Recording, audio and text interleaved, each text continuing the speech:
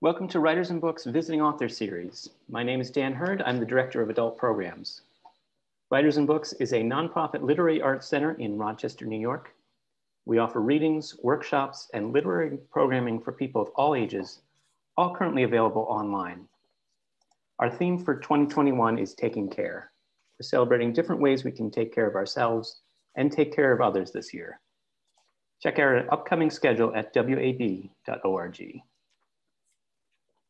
Please say hello in the chat and let us know you're there.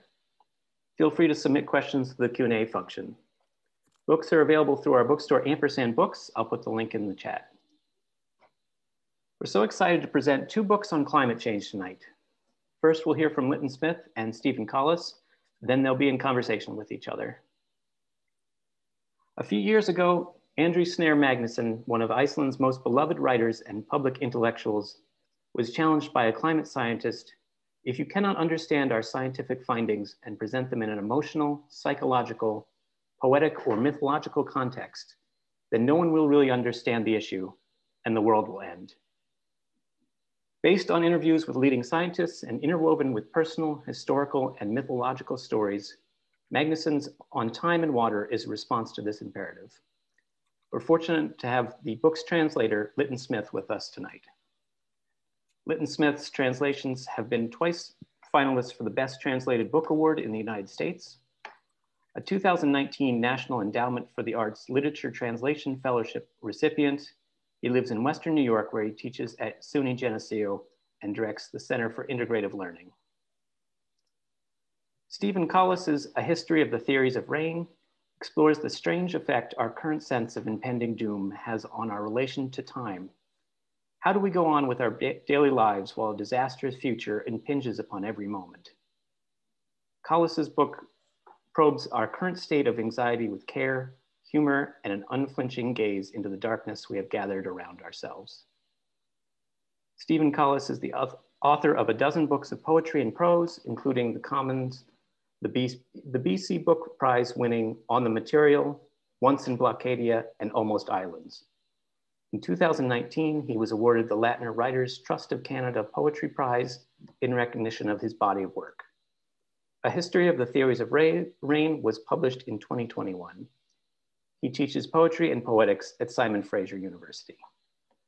And now I'll turn it over to Lytton Smith. Hi, everyone. Thank you for the intros, Dan. Thank you to Writers and Books for hosting us. And it's a delight to be here, not only to talk about this book, which is a really important book at this moment in time, but also delight to be reading with Steve, whose work I've been reading for quite some time now with much admiration. So to get to share a platform is a delight too. I'm going to read a couple of excerpts from Andri's book. I almost tempted to read the COVID postscript to the book and read the very last words of the book, and I decided to go a slightly different direction. But there is an awesome COVID postscript as well, which I wanted to flag up. And so I'm just reading from a chapter called "Farewell to the White Giants." In the future, glaciers will be an alien phenomenon, rare as a Bengal tiger. Having lived in the time of the white giants, will become swaddled in a fairy tale glow, like having stroked a dragon or handled the eggs of the great orc. Glaciers will certainly be found in the Arctic, Greenland, and Antarctica for a few thousand more years, but probably not in the Alps and the Andes. They will disappear in most parts of the Himalayas and Iceland. People will ask, how were glaciers described at the beginning of the 21st century? I was not as familiar with glaciers as my grandparents were. I'd seen them from afar and had gone up to Snæfellsjökull in winter, but winter glaciers are nothing like summer glaciers, and outlet glaciers are quite different from an ice sheet or a minor glacier. And so we planned to cross Skeiðarárjökull, where it heads south from Vatnajökull, one of its major valley glaciers. It was the end of July 2012. All the winter snow had melted and all the cracks and shapes in the ice were as clear as they would get. This was actually our second assault on the glacier. A few years earlier, we'd headed up there in pouring rain and pitched our tents on a low gravel bed. When we woke up in the morning, pools and springs had formed under the campsite. It was almost as if someone had struck the ground with a magic wand, causing water to well up out of little bulging eyes. People woke drenched in deep puddles, and so we turned back home. Now, the plan was to camp at the edge of the glacier, fairly high up, and cross the glacier in one long day trip, a total of about 25 kilometers. And then we would camp on a green terrace, one of the most beautiful campsites in the country, and make another long day trip into Skaftafell National Park. We woke up in crappy weather. The tent was shaking in the wind. It was warm down inside our sleeping bags, but shiveringly cold once we crawled out of them. We packed up quickly and set off in spite of the poor visibility. At the edge of the glacier, we ran into some hikers who had crossed the glacier during the night. These were a French father and son and the father's friend. They were cold and dazed, almost in shock after the night's hardships. They had lost their way and come across a crevasse that could not be traversed. It led them astray, so that they ended up too low down, where they got into a maze of deadly deep crevasses. And so they went back and forth blindly in the fog and rain and darkness. 10 hours of walking became 20 hours. They feared for their lives and pitched tent as soon as they stepped off the ice, bone tired and relieved they had reached safety. We ourselves tramped through slushy mud at the glacier's edge, where glacier meets land. We tried to avoid the quicksand that forms when melting glacier ice seeps water into the sediment. The glacier was black with sand for the first part of our journey, and on the ice we could make out strange objects, flat stones on thin ice pillars, like works of art made by aliens. The weather was slowly clearing until we started to see before us an endless breadth of tussocks, as though innumerable white turtle shells stretched out as far as the eye could see. We saw that in the middle of the mountain slope on each side of the glacier was a light stripe that marked its surface level as it had been just a few years ago. In many places, high up in the cirques, we could discern so-called dead ice, floes still hanging there in the rock after the surface had subsided. It tests every sense of one's brain to imagine a glacier's surface 30 meters above one's height, the height of a 10-story building, extending it in the mind, as though it's a vaulted ceiling over the entire expanse, reaching one edge of the glacier to the other and a whole kilometer out onto the sand. Our path continued, and now it was as if each of the tussocks were individual scales, with the outlet glacier the tail of a white dragon. We came upon something that resembled a black sand pyramid, and then more pyramids gradually appeared until we reached an entire forest of black pyramids in the middle of the glacier. The evaporation from the sand cones emitted fog veils. Little streams trickled between them, creating a micro landscape, almost like a bonsai landscape, little mountains and little rivers and little towns, and we were mesmerized by the shape and the beauty. Between the pyramids, streams ran like little water slides. It was tempting to take a ride, but if we followed them, we'd end up in a glacial hole. These gullets were white holes that became blue holes and black holes that extended as much as 300 meters down to the bottom. It was vital to take special care around them. The thought of losing one's footing and disappearing down into a hole was the stuff of nightmares. The only parallel my mind could conjure was the sandpit in Star Wars, where the gigantic worm-like Sarlacc lived. In the book Solaris by Stanislaw Lem, astronauts float behind a mysterious planet and try to figure out its nature. They hypothesize that the planet has some kind of self-awareness beyond what the human mind can comprehend. On the surface of the planet is a kind of ocean of yellow foam that takes on familiar shapes the astronauts try to interpret and understand. They wonder if the planet is sending them messages. I tried to interpret the glacier's shapes, the pyramid forest opening out into a streak on the surface that resembled a two-lane highway. In the middle of the road was a black line as if to mark the lanes. The surface was smooth and level. One could have driven at 70 miles an hour as far as the eye could see. I involuntarily looked both ways as I walked across the road and wondered if the glacier was giving me a signal. Maybe it was telling me that somewhere between the pyramids and the motorways, something had gone wrong. I lay down on the cold ice and put my ear to a narrow crevasse that seemed a whole eternity deep, though only a few inches wide. The ice in the wound was as clear as crystal. I looked at the veins and bubbles in the body of the glacier, which created a strange three-dimensional feeling.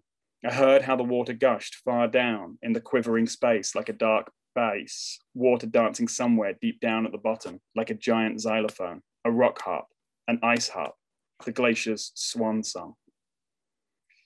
Now that the glacier is changing faster than ever before, I feel myself within a paradox. My being on the glacier comes from advances in technologies, the production and mass extraction of Earth's resources. By the time humans were able to cross glaciers, to count the nesting places of crocodiles and to study the song of the humpback whales, we'd grown so strong and expanded so far that what we were finally able to measure and understand had already started disappearing. In documentaries, melting glaciers are a dramatic spectacle. Gigantic ice chunks crash and rumble as they carve into the sea. But a dying glacier is actually no more dramatic than the normal changes of the spring season. Ice melts in the heat and the sun, forming streams that frolic and splash. In fact, a dying glacier is more a sad, frail sight, disappearing quietly. You could call the situation Silent Spring, had Rachel Carson not already used that phrase to title her book on how insecticides affect nature. And after spring will come summer, the long global summer. The place names on Vatnajökull store memories of the changing environment. Breiðamerkursanda, meaning wide forest sand, recalls a forest there before it became a black sand desert. Under the sand, we can find the thick stumps of 3,000-year-old birch trees from a time when the local Nordic climate was warmer or as warm as it has become today. The wide forest turned into a wide desert after the advance of glaciers in the Little Ice Age. The self-sowing birch is beginning to breed itself once more. Breiðamerkursanda will probably become a wide forest once again. And on Skeiðarársanda's endless stretch of black sand, the largest self-contained birch forest in Iceland is beginning to form. Could you really call the largest forest in Iceland Skeiðarársanda, Oat River Sand? The forest would be named after a vanished glacial river, after black sand deep under the forest floor. Ice, gravel, and sand emerge from under the glacier, a new land that has been frozen for hundreds of years. At the glacier's edge, you have to tread carefully on the ground. It's as if the land is neither ice, nor water, nor sand, but all three at once. The transformation has an intermediate step, chaos, as in the prophetic medieval poem Völuspá about the beginning of creation. The sun knew not where her hall stood. The moon knew not how mighty it was. The stars knew not their stations. Chaos is not confined to the glacier's edge. No one knows how the land will lie when our way of life has caused the world's glaciers to become water, our coastlines to become sea, and our arable fields to become deserts. When I turn 90, I will show my 30-year-old grandchild pictures of Skeiðarárjökull on a projector screen. They'll see a glacier that 3 generations of my family had the opportunity to get to know before it vanished.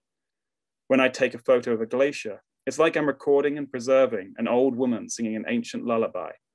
After 1,000 years, people will peer at the pictures like rare ancient manuscripts and try to understand what we were thinking. Thank you, and over to Steve. Thanks, Lytton. That was really wonderful. I kind of want you to go on and just keep enjoying listening. Thanks, everyone, for attending. Thanks, Dan and Writers and Books, for hosting us. I'm coming to you tonight from the traditional and ancestral territory of the Tsawwassen people south of Vancouver in what is commonly known as Canada. I'm going to read from the new book, and I was going to start from the beginning and read some of this, and I'm still going to read some of this kind of difficult to read, I think, prose section for a variety of reasons. But as I'm listening to Lytton, I get other ideas, which almost always happens when someone reads before you. So I might change my mind a little bit as we go along here. So this is a book working through my climate grief, I guess you could say. But it's also a book where I'm trying to explore one of the ontological qualities, I guess, of the Anthropocene. And that's the kind of skewed and disorienting relation to temporality that it provokes, which is a theme I really find in On Time and Water as well. Okay. Give me music, because I never could understand its direct connection to that feeling stream, squall and water clock, washing ideas right out of me, taking up the mechanisms of consanguinity, rushing toward last light over Pacific, and some seabird there, gliding and catching moonlight, same as struck only dinosaurs to have survived the last collapse of intricate order. Winging now into night as the cellos soar, and the possibility of song remains without words to smother it. I need glasses. I read that from memory probably more than anything else, couldn't see it very well. This section is kind of a prose introduction or prose poem to at the beginning of the book called Future Imperfect. So what will happen between this unusually warm November and an unspecified but nearing future, when it will have warmed however many degrees Celsius above the present stretching global mean, asking for a friend? I feel tense. Give me a tense, such as actions that will be completed before some other event in the future. Plot a line, A, present, to B, future, and place the future perfect somewhere between those points. But who knows what ontological status B has now is the problem. If we don't know where we are going, how will we know when we've gone too far? Hashtag capitalism. To make our future perfect, there must be a deadline we work toward, now to then, the breach coming between we choose. I choose you, I choose all of you. Let's do this now and then. Say, we will have always have been living in the future like this. Say, we will have always been pondering the course of history unfolding. Say, our descendants will always have been thinking, what were they thinking when thinking about us in those thoughtful days to come? But the future is imperfect and tense. The deadlines will pass, and still some will be dreaming states of continuity. I want to state some continuity. Look at the climate and say, my grammar did this to me. My grammar and my economy. Mostly, I look quickly at the latest reports through the cracks between my fingers, out the corner of my eye, look away quickly, calculate years to collapse. A, grass dies. B, human beings die. C, human beings are grass. It's years, right?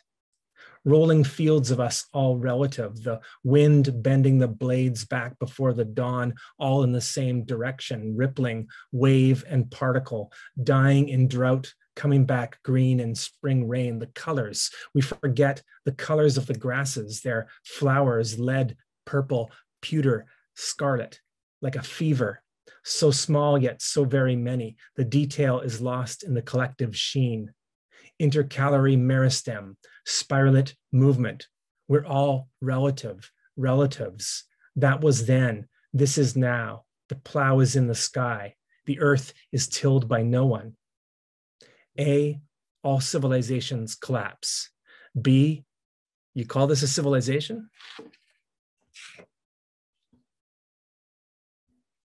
It will always uninterruptedly be so.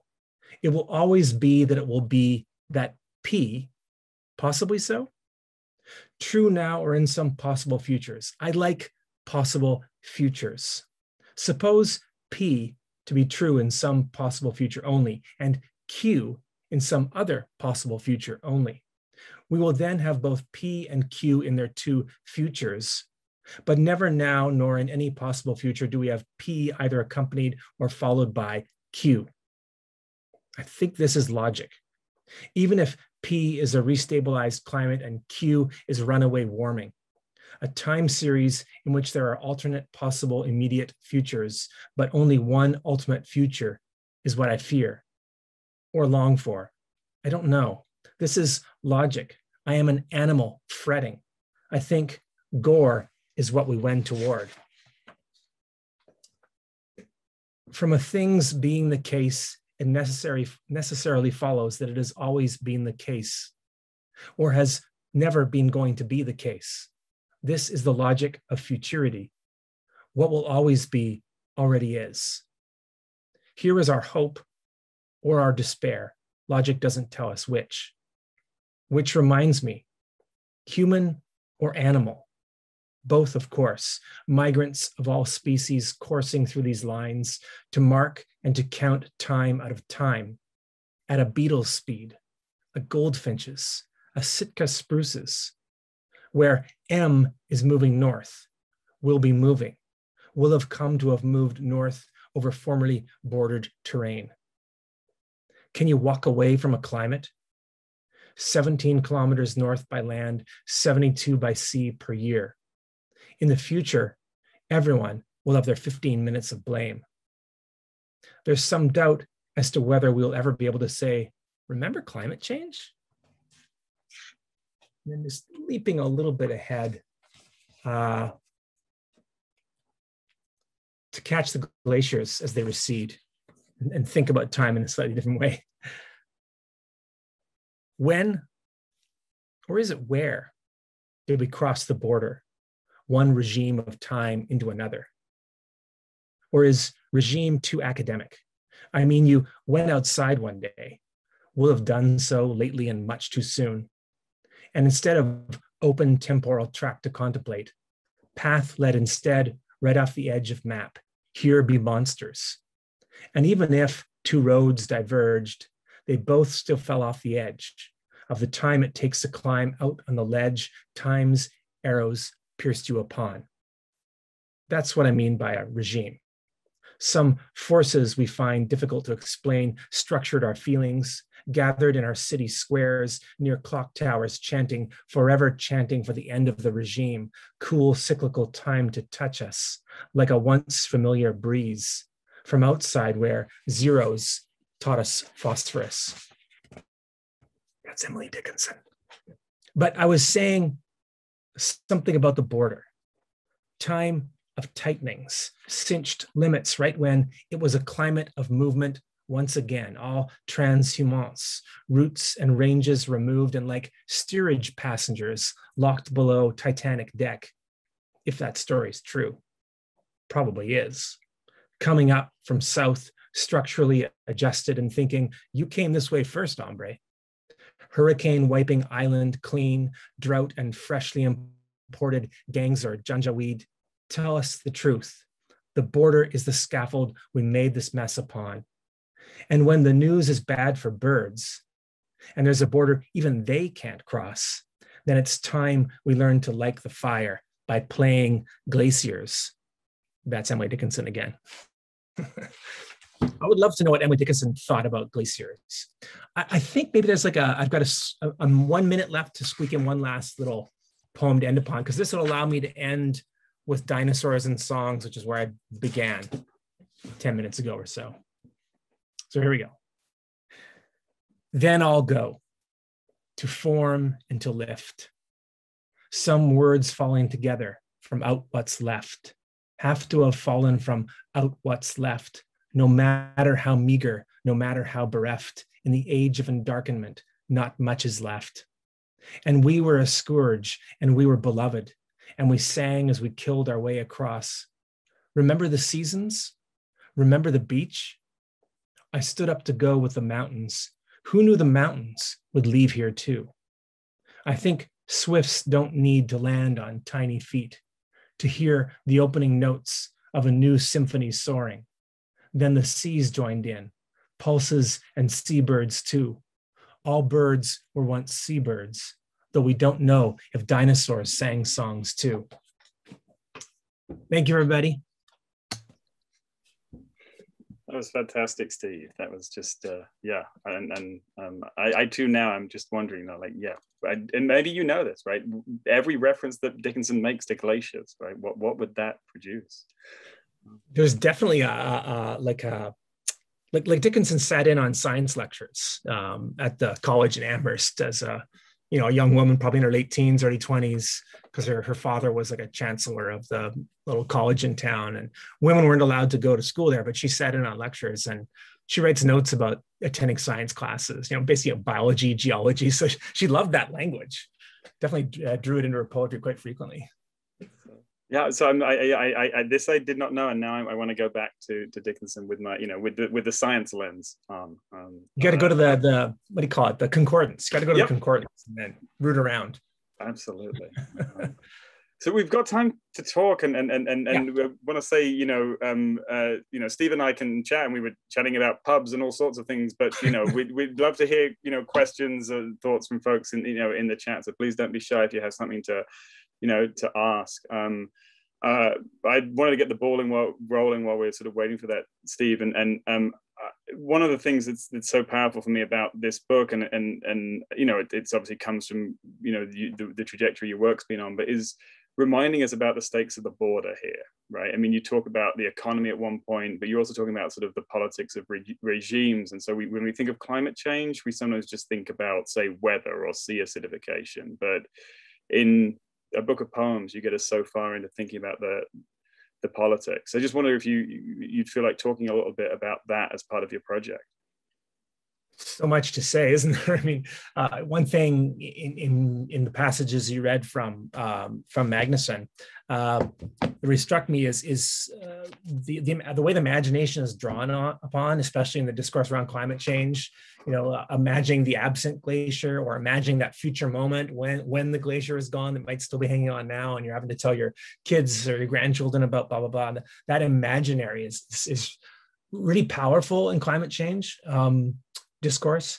And, you know, of course, borders are absolutely imaginary. The idea of a climate tipping point, that other kind of line that I'm really fascinated by in my book too. Again, these imaginary complexes that have real consequences. And we're really struggling right now, I think, to think the future.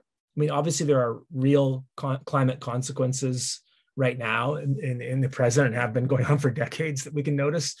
But the real horror, or the real rubber hitting the road, or whatever the right expression is still kind of in the future. It might not be very far in the future, but it's still just ahead of us. And that constant demand to imagine what is coming, that's a lot of the discourse around displaced people and human movement and refugees right now too, right? I mean, there's a steady movement of displaced people, generally moving from south toward the north for obvious reasons, both to do with colonialism, but also to do with climate. But by every report and estimation of the experts who we think know, it's the massive amount of that is still to come. So it's really time to start thinking about how we're going to imagine a world in which people can move, where people are free to move and free to remain. And because that's going to come lockstep with climate change. Of course, states are prepping for it already. That's why there are so many borders and walls being built, and borders being militarized and rigidified, and because they know it's coming too. Yeah. I know, Lytton, you've got lots to say about this too. Well, yeah, sure, and you know, and I think and it's interesting because it, you know, one of the challenges of reading Andri's amazing book is that, you know, for folks who don't know about it, you know, this interviews with the Dalai Lama, and his grandparents founded the Iceland Glaciological Society, and one of his grandparents operates on Oppenheimer, and you have all of these things coming together. But one of the profound connections is that you, at first, it sort of seems like, well, what are the Himalayas doing here? What's the Dalai Lama doing here? Is this just the chance of an interesting life? And actually, Andri weaves in very interestingly the interconnectedness of things, which, and I think so the militarization of borders is clearly working to try and, you know, keep us separate from one another. And then there's that really interesting moment in your poems where you're thinking about birds not being able to cross a border. So as the borders become so effective, even though it's a different border, that the birds can't cross. And Andri, I think, is tapping into, yes, the glaciers in Tibet are going to be very different from the Icelandic ones, but the politics of what happens when you start diverting river sources because of a scarcity of glacial water, you know, that's going to affect the whole world order. Yeah, exactly. The other thing about that part about the glaciers, you know, On Time and Water, that was really fascinating, and you read it so wonderfully. You really brought the rich language of this text. Thanks, so there's a whole question I'd love to ask about translation. Maybe we'll get there though. But that glacier section, you know, it's so much about imagining the changing shape of the world, and often catastrophe and disaster is all about that, all about changing the shape. You know, like why can't I think of the famous church in Paris right now? Notre Dame, right? Notre Dame burning, right? And part of the horror is you know, an image like that church is so embedded in many people's imaginations, and imagination of a Western sense of culture and history and blah blah blah. And for it to, you know, it's not totally erased, but still that skyline change. I had the exact same reaction on 9/11. You know, all those years ago, I had to teach a class on American literature that morning that it happened, and got to my classroom and said, the shape of the world changed today. And that's the first thing I thought of, was just the shape. You know, it was so iconic, New York skyline. These moments of change in our imagination of space, imagination of the world are so affecting. It's just, we don't see glaciers in the way we see those buildings, say, riddled throughout our pop culture and our daily consciousness. We need Yeah, to. that's, you know, one of the things. I mean, the photo in my background and part of the story of how I got to translate on Time and Water has to do with the fact that I've had the privilege of taking students from SUNY Geneseo across to Iceland for summer study abroad on a couple of occasions, and I get to co-teach a course with the geologist Nick Warner, who researches Mars landing sites in Iceland, because that's where one does that on this earth. And you know, I've told the story a number of times, but him sort of saying to me that sort of becoming a geologist is learning to see the landscape differently, because time moves differently, right? You're looking at the landscape and seeing it sort of unfolding over hundreds of thousands of years. And I think, you know, if we could imagine more the time to come, right? The tense that you're talking about in your poems, and the glacier that's missing, you know, then we might be better at dealing with this crisis, right? So it's partly a failure of the imagination. We've got a couple of questions in the Q&A. So Barbara first, which is, have you read Nature's Best Hope, right? Is it just too small a view? Now that's on my, once I finish with the grading and the early admin tasks of the summer, that's on my to read list. I don't know if you've come across this, Steve, yet. Whose books is that? Is that? I'm trying. I knew this is the Zoom reading. If it wasn't a Zoom reading, I would feel no worry about like, I'll have to look that up later. Now I'm on Zoom. I'm like, I need to drive the spaceship and look that up. And I can't remember the author's name right now, but that's definitely, you know. I heard the title, so I'm sure it's yeah. Is it McKibben or something? It's like I think it's one of those big climate-y books. Like I've seen that title go by. I just can't remember off, but I haven't read it yet. No. Yeah, that's, you know, and I think that's, you know, I like this word hope. I mean, maybe one thing we'll get back to, you know, before we run out of time is optimism, right? So that's a word to have here. And then a question from Ileana, which is, how has being a writer changed how you perceive the world and communicate these perceptions? Do you want to handle that one first, and then I'll come to it? Oh, thanks. That's such a tough one, because I feel like I've learned to perceive the world via being a writer. Like there's no perception of the world I can recall. You know, you start, sometimes you just start thinking you're a writer and trying to write from so early, and it becomes a focused practice of perception for sure. So I guess it has changed how I perceive the world, but it feels a little more like it's absolutely shaped and made how I perceive the world. So and you know, that then gets bound up with being I guess I'll say being an academic. That's a terrible word sometimes, but you know, so you want to see and grasp the particular in front of you, but you also want to see pattern and structure that things build into, and try and see those two scales at once and be able to move between the scales. Yeah, I don't know if that's a very good answer to that question. Lytton, help me out. No, it's a great answer, and I think, you know, that does, you know, that pull to sort of close read and to theorize that sort of academia is both, you know, like, you know, sitting in committee meetings where you're wrangling over a single word, right, but also sort of thinking about sort of these wider moving forces. And yeah, Douglas Tallamy for Nature's Best Hope. So I just put a link in the chat for everyone. Thank you, Barbara. I think, you know, part of the question also about sort of writing and perception, I mean, I think poetry, I think, comes into it, and we've spent a long time in a lot of maybe a lot of Anglophone cultures, right? I don't want to sort of speak for spaces like Australia and New Zealand, but certainly in the UK and the US, sort of signaling the death of poetry, which is, you know, we had some students here several years ago who produced a badge and a t-shirt which sort of said, if you keep needing to say that poetry's dead, then it must be sort of doing pretty okay, right? You know, like, because it's, you know, it clearly isn't. But I think that the ways that poetry might try and sort of crystallize but also open space, it goes hand in hand. It's been interesting with this book because I think of myself as an Icelandic translator. I'm a poet. When I work with prose, it tends to be coming out of Icelandic, and then I've become, you know, I can't say a climate change writer because I'm a translator, but I was writing sentences in English in response to Andri's, and so I was learning as a reader, right? And so sometimes I feel maybe close to people who are coming to these kinds of books for the first time, because it wasn't as if I knew all of this and then found a book to translate. It was sort of, you know, drinking my cans of seltzer while reading about the problem of aluminum smelting in Iceland and wanting to stop drinking my can of soda and, you know, late into the night type moment. So I think translation has a special kind of changing a perception in that respect.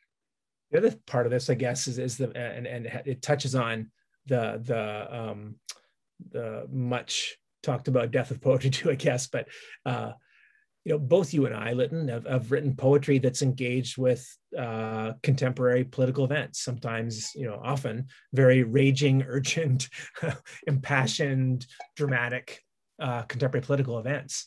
And you sort of wonder, well, what's a poem doing here? I mean, it's not going to change the world. It's not going to intervene.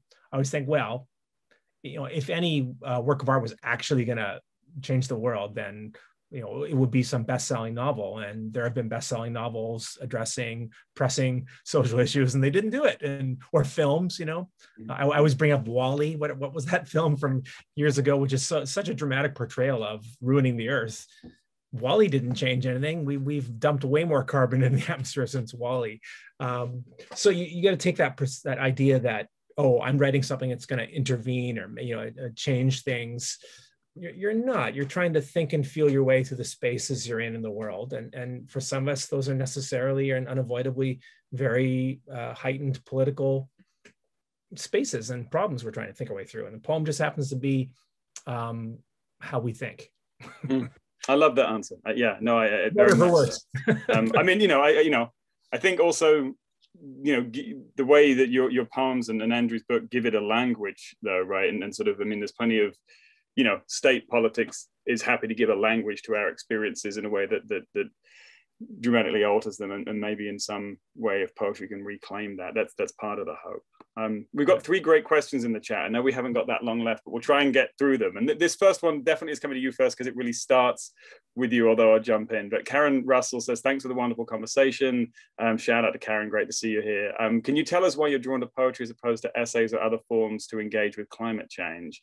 And is there anything that we too think about the language of climate change that gets repeated by the media and distorts or conceals from our view? What a great question. Wow. I mean, I definitely was thinking about that coming into tonight in some ways, because, Magnason talks about this, I think, really early on. And it just struck me because I was thinking the exact same way when this is on page 8, I think, just in the very first chapter, really an introductory kind of moment where he says, when a system collapses, language is released from its moorings. And he goes on to talk about temporality and how difficult that is to think about. These changes surpass any of our previous experiences, surpass most of the language and metaphors we use to navigate our reality. And I think poetry has always already been that for me. It's always been that space where, well, I'm a little bit outside of direct perception in some ways. I'm already beside things. I'm already in a space that's kind of been created before I got here. I started reading poetry, thought, oh, wow, this is an amazing way of thinking. I'm going to like a cliche phrase, thinking outside the box. I didn't really want to say that, but that's kind of what it's like. You're thinking outside of structure so often in poetry. At least that's what contemporary poetry has always been to me. This way you can start thinking outside of the given structures, thinking differently, moving obliquely and tangentially and leaping across things. I'm not answering this question, am I? You are, you totally are. And I think, it's made me think about the way that sort of poetry might rewire the brain a little bit, and not that prose cannot, but I think prose does it differently. Yeah, exactly. So the amazing thing is that Magnason, in your wonderful translation, sets that right at the beginning, going, this boggles, it goes beyond our ability to put this in words, the problem of climate change. And he kind of says, well, I'm not going to write about it directly. Although you got to a passage he kind of does write about directly. But a lot of the early book, which I've only read the early part of the book so far, it is very indirect, and it's wonderfully indirect. It's fascinatingly indirect. So I guess, Karen, part of the answer here is that there's no reason not to write essays or memoirs or fiction about climate. Although I often find climate novels very unsatisfactory, novels, or as novels maybe. But poetry has always been, and again, it's a cliche. How do you speak the unspeakable? Yeah. And that's, climate change is kind of unspeakable and unthinkable, but we have to try and think it. And poetry is, for me anyway, a good tool for that.